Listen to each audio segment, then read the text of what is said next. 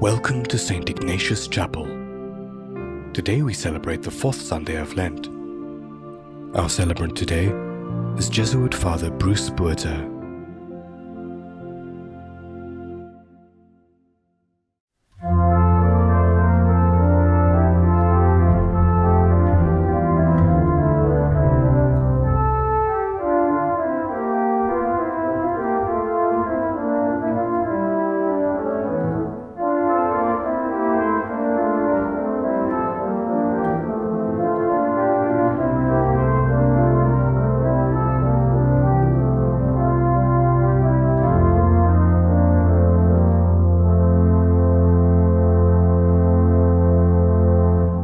In the name of the Father, the Son, and the Holy Spirit. Amen. The Lord be with you. And with your spirit. You can see by the color of our vestments that Lent is progressing. We're almost at the end. We reflect back on our Lenten journey so far. What have the graces been that we'd like to thank God for? But also, what are the shadows that we might have discovered in our lives as we've done our work of reflection? We ask the Lord for healing now and for forgiveness.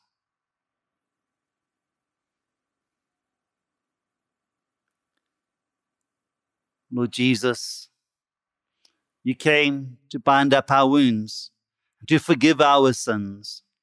Lord, have mercy. Lord, have mercy. You came to teach us how to love and how to serve. Christ, have mercy. Christ, have mercy.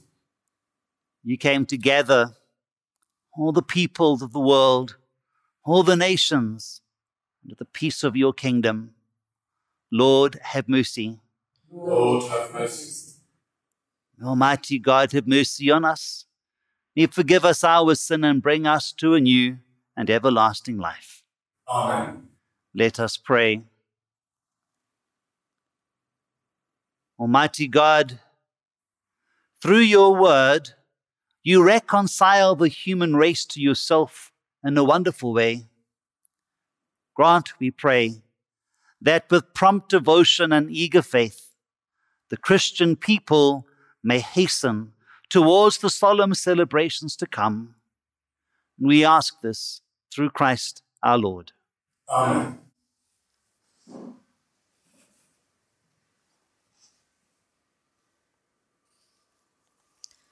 A reading from the first book of Samuel. In those days, the Lord said to Samuel, "Fill your horn with oil and go. I will send you to Jesse, the Bethlehemite, for I have provided for myself a king among his sons." When they came, he looked on Eliab and thought, "Surely the Lord's anointed is before him." But the Lord said to Samuel, "Do not look on his appearance or in the height of his stature, because I have rejected him. For the Lord sees not as man sees. Man looks on the outward appearance, but the Lord looks on the heart." And Jesse made 7 of his sons pass before Samuel. And Samuel said to Jesse, "The Lord has not chosen these." And Samuel said to Jesse, "Are all your sons here?" And he said, "There remains yet the youngest, but behold, he is keeping the sheep." And Samuel said to Jesse, "Send and fetch him, for we will not sit down till he comes here." And he sent and brought him in. Now he was ruddy and had beautiful eyes and was handsome. And the Lord said, "Arise, anoint him, for this is he." Then Samuel took the horn of oil and anointed him in the midst of his brothers. And the Spirit of the Lord came mightily upon David from that day forward. The word of the Lord. Thanks be to God.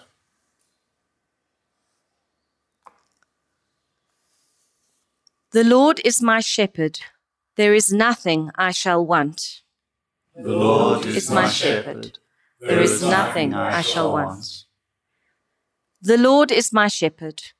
There is nothing I shall want. Fresh and green are the pastures where he gives me repose. Near restful waters he leads me. He revives my soul. The Lord is my shepherd. There is nothing I shall want. He guides me along the right path for the sake of his name. Though I should walk in the valley of the shadow of death, no evil would I fear, for you are with me. Your crook and your staff will give me comfort. The Lord is my shepherd. There is nothing I shall want. You have prepared a table before me in the sight of my foes. My head you have anointed with oil. My cup is overflowing. The Lord is my shepherd. There is nothing I shall want. Surely goodness and mercy shall follow me all the days of my life. In the Lord's own house shall I dwell for the length of days unending. The Lord is my shepherd. There is nothing I shall want.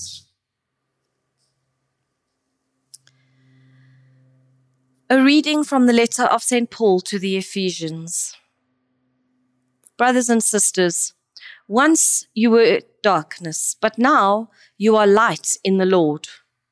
Walk as children of light, for the fruit of light is found in all that is good and right and true, and try to learn what is pleasing to the Lord. Take no part in the unfruitful works of darkness, but instead expose them. For it is a shame even to speak of the things that they do in secret. But when anything is exposed by the light, it becomes visible. For anything that becomes visible is light.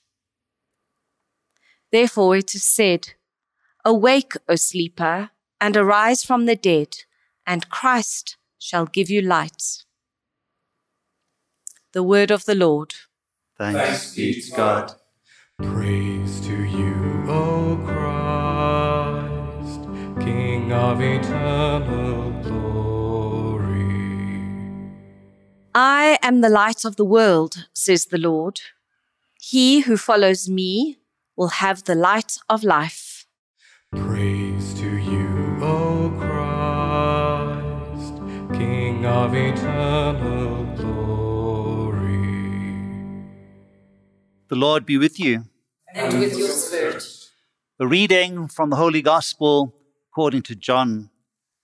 Glory to you, O Lord. As Jesus passed by, he saw a man blind from his birth.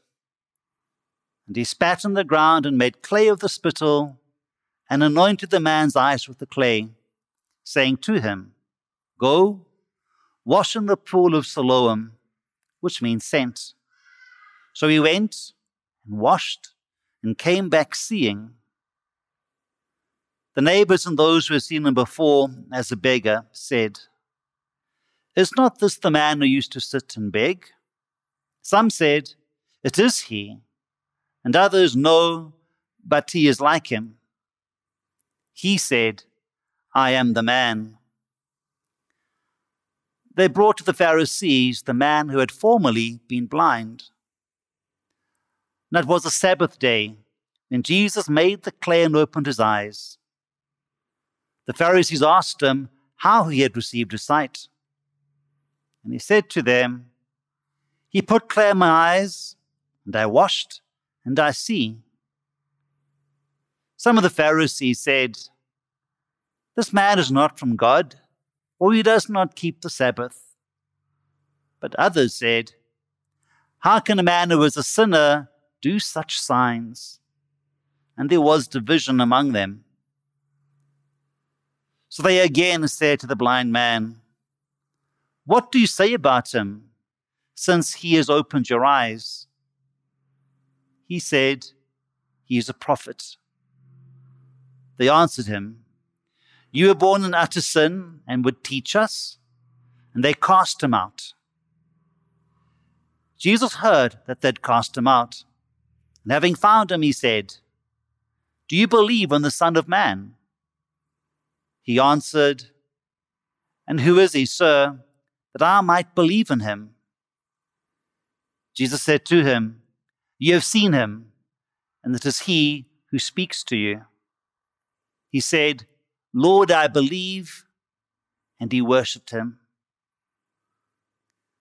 This is the gospel of the Lord. Praise to you, Lord Jesus Christ.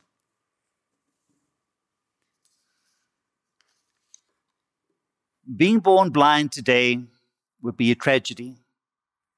In the time of Jesus, it was much, much worse, because in the first century, blindness was connected to sin. If we were blind, it wasn't an accident. It wasn't a mistake. It was God's justice. It was God's punishment for sin. But whose sin was it?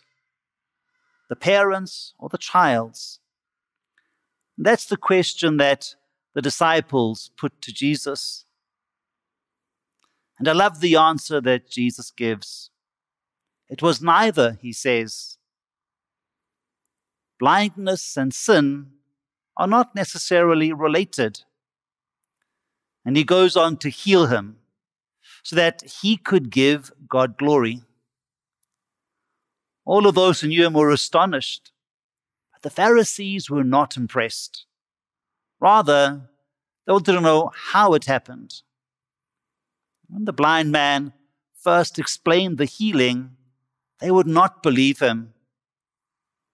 And then when the Pharisees realized that the healing was done on the Sabbath, they became even more upset. They did not care about the man, the miracle of sight, or the fact that this man could now live a normal life. They forgot a deep and fundamental truth, that God made the Sabbath day for human beings, and not us for the Sabbath. The Pharisees forgot that every moment of every day is the right time, the right moment to bring life and healing to people. They end the conversation with the man born blind by saying, "You were born entirely in sin, and you're trying to teach us? Get out of here." They sent him away. But thankfully, the story does not end there. There is one more conversation left in the story, and from it, we learn the real purpose of healing this man born blind. You see, Jesus explains to the man born blind that his purpose in this world is to give sight to the blind and to give blindness to the sighted.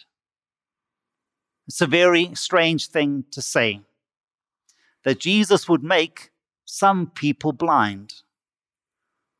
But it's only strange if we take his words entirely literally. What Jesus in fact is saying is this: to some I will give sight, and to others I will take away insight. The Pharisees thought they knew what the truth was. They were absolutely convinced that blindness was evidence of a sinful life. So too was the leper, the deaf mute, the paralyzed man, the barren woman, the epileptic child. Their sickness was proof of their immorality. It was a black and white world for the Jewish people. Their judgments were rigid and immediate. If you didn't live like them, and look like them, and worship like them, and believe like them, you were wrong. They were right, and you were rejected. While the Pharisees only saw things in stark terms of black and white, the world around them was actually colored in many shades of gray. They became blind to the needs of people, and they only saw broken laws and unmet religious rules and sin. There are times in our own 21st century that the church looks and sounds an awful lot like first century Judaism. We become the Pharisees when we make judgments about people without knowing the circumstances of their lives, when we insist on black and white answers to complicated problems and the very gray issues of our day. We are the Pharisees when rules are more important than people, and when human performance carries more weight than grace and love. And when we become blind to the hurting and the poor and the rejected of our day, then the words of Jesus echo down to the corridors of time. I came into the world so that those who do not see may see, and that those who do see may become blind. Now, I'm not saying that as Christians, we should not have convictions. Convictions are an integral part of who we are as God's people. But when we impose our convictions on others, when we insist that our way is the right way, the only way, and that those who disagree with us are completely wrong, then we have become blind. Literally, the Hebrew word Pharisee means people who have separated themselves. So are you a Pharisee? Have you separated yourself from the church, the body of Christ, because you are so utterly convinced of your own rightness? This happens to us Christians when we build walls to isolate ourselves from those who are different, whether it's the deaf, the blind, the Muslim, those in prison, the homosexual, the abortionist, the divorced, and the list goes on and on. Like the Pharisee, we claim that we are right because the laws of Moses and the words of the prophets are on our side. But when I read about the life and the love of Jesus, well, it makes me wonder. When Jesus died on the cross for us, he tore down the walls of separation and judgment. He modeled for us how love can be more powerful than judgment. So why then would we want to rebuild those walls? Why would we want to separate ourselves from the very people that Jesus loves? It's a question that Jesus must be asking each time we proclaim that we are the ones who are absolutely, without a shadow of a doubt, right. We are blind no more. We have seen the light of grace, and we cannot climb back into our darkness, into our own blindness.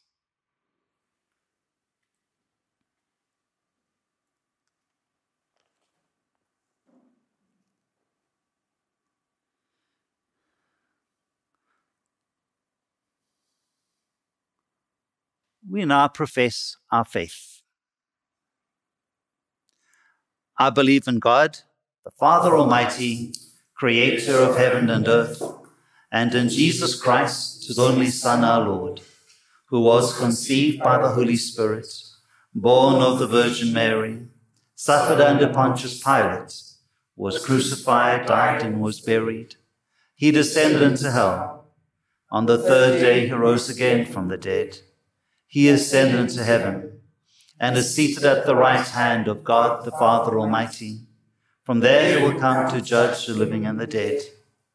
I believe in the Holy Spirit, the Holy Catholic Church, the communion of saints, the forgiveness of sins, the resurrection of the body, and life everlasting. Amen. Let us now ask our God to illumine us and all of the world with the light of Christ, in answer to these our prayers. That all the members of the Church and those who are preparing to become members at Easter will find renewed strength in God's mercy. We pray to the Lord. Lord, hear our prayer. That all people will find lasting peace in God's will. We pray to the Lord. Lord, hear our prayer. That the blind and the ill, the infirm and the dying will find abundant comfort in God's love. We pray to the Lord. Lord, hear our prayer. That all who worship here will find welcome refreshment in God's goodness. We pray to the Lord. Lord, hear our prayer. That those who have died will find everlasting happiness in God's house. We pray to the Lord. Lord, hear our prayer. We pray with Pope Francis for those who have suffered harm from members of the Church. May they find within the Church herself a concrete response to their pain and suffering. We pray to the Lord. Lord, hear our prayer. Lord God, unfailing light and Father of lights, by the death and resurrection of Jesus Christ, you have cast out the darkness of hatred and deceit, and you have poured out on the human family the brightness of truth and love. Answer the prayers we've made to you. Help us to live as children of light, this day and every day, both now and forever. Amen.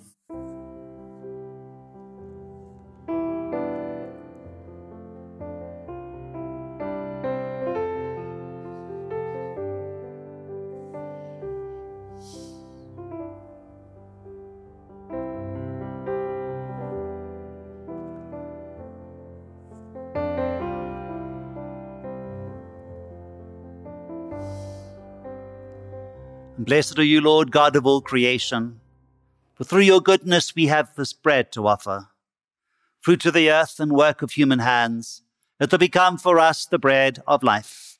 Blessed be God forever. By the mingling of this water and wine, where we come to share in the divinity of Christ, humble himself to share in our humanity. And blessed are you, Lord God of all creation, for through your goodness we have this wine to offer, fruit of the vine and work of human hands, that will become for us our spiritual drink. Blessed be God forever. God, be pleased with the kiss we offer you with humble and contrite hearts. Lord, wash away my iniquities, cleanse me from my sin. Pray now, brothers and sisters, that these gifts that we bring may be acceptable to God, our Almighty Father. May the Lord accept the sacrifice at your hands, the praise and glory of God's name, for our good and the good of all God's holy Church.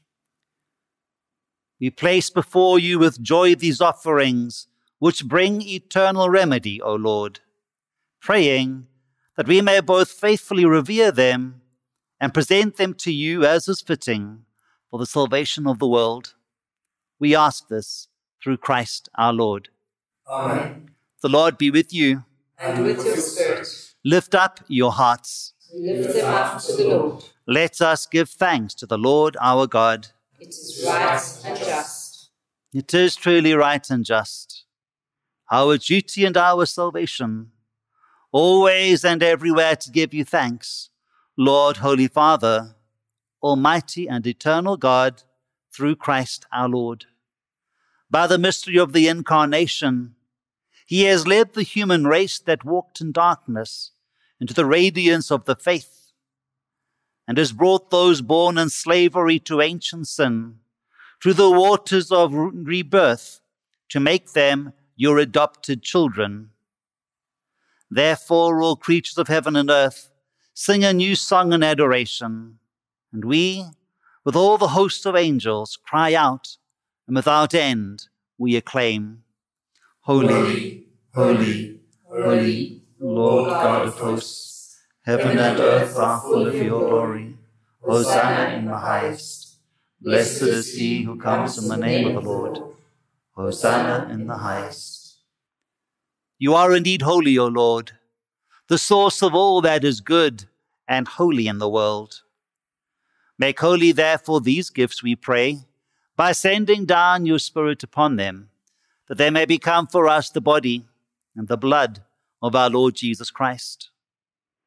At the time he was betrayed and entered willingly into his passion, he took bread, and giving thanks, he broke it, and he gave it to his disciples, saying, Take this, all of you, and eat of it. This is my body, which will be given up for you.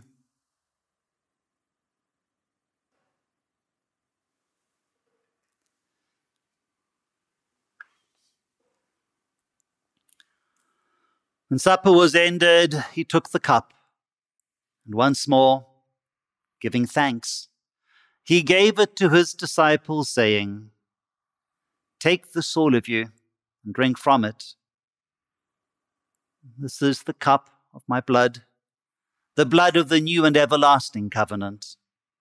It will be poured out for you and for all people, so that sins may be forgiven. Do this in memory of me.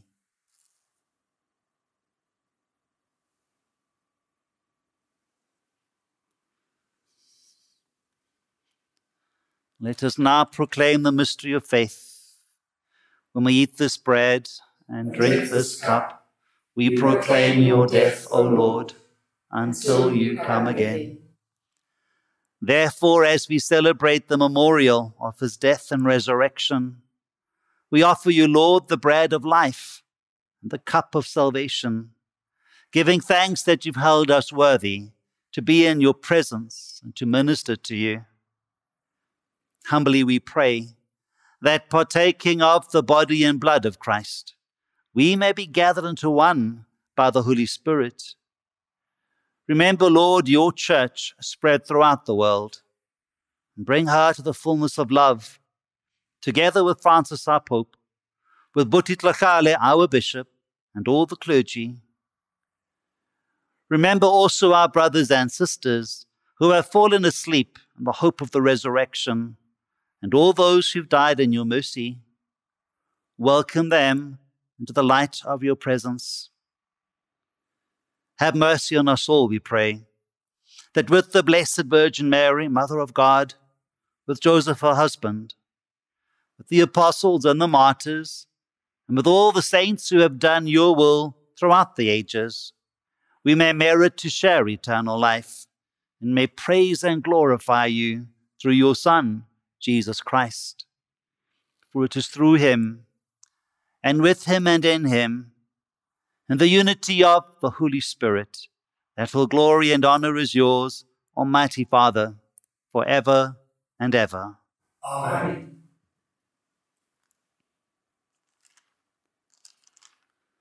At the Saviour's command, and formed by divine teaching, we dare to pray. Our Father, who art in heaven, hallowed be thy name. Thy kingdom come, thy will be done on earth as it is in heaven. Give us this day our daily bread, and forgive us our trespasses, as we forgive those who trespass against us. And lead us not into temptation, but deliver us from evil. Deliver us, Lord, we pray, from every evil, and grant us peace in our day. By the help of your mercy, keep us free from sin and safe from all needless anxiety, as we wait in joyful hope for the coming of our Saviour, Jesus Christ. For the The kingdom, the power, and the glory are yours, now and forever. Lord Jesus Christ, you said to your apostles, I leave you peace. My peace I give you. Look not on our sin, but on the faith of your church, and grant her peace and unity in accordance with your will, who live and reign forever and ever. Amen. The peace of the Lord be with you always. And with your spirit. Let us share with one another a sign of peace.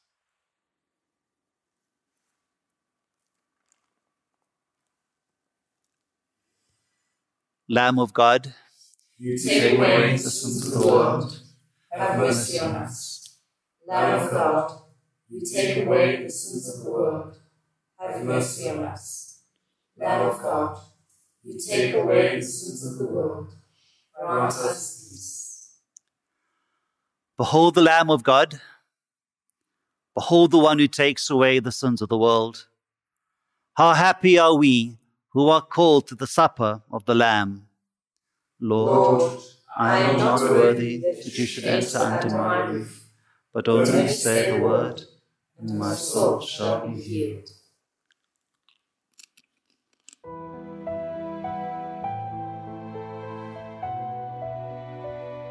Although you cannot receive physical communion with us now, we invite you into a moment of spiritual communion.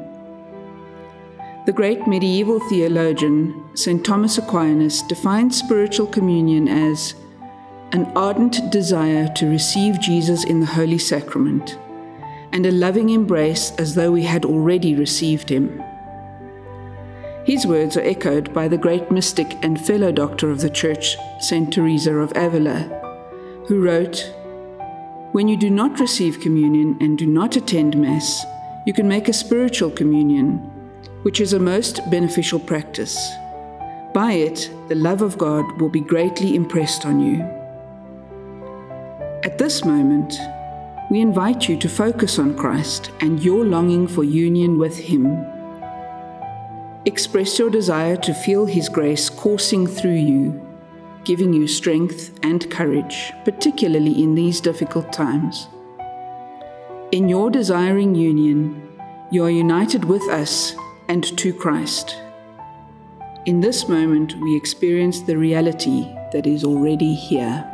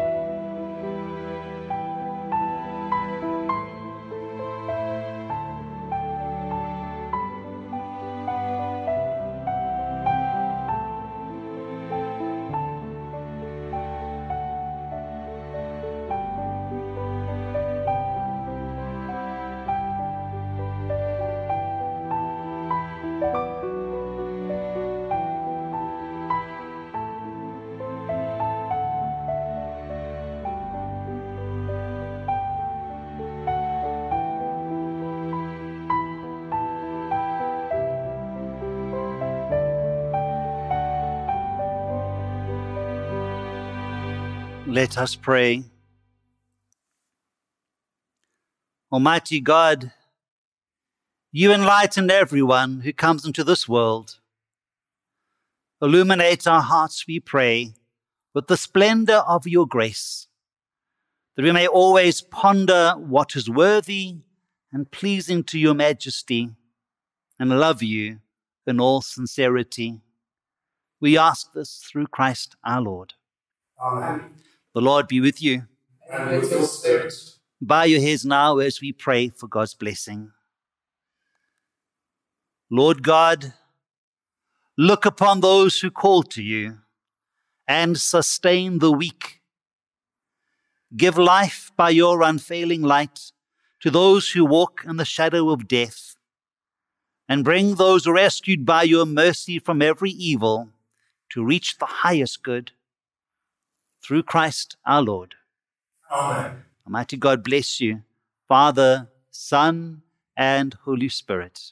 Amen. Go now in peace and give God glory with your lives. Thanks be to God.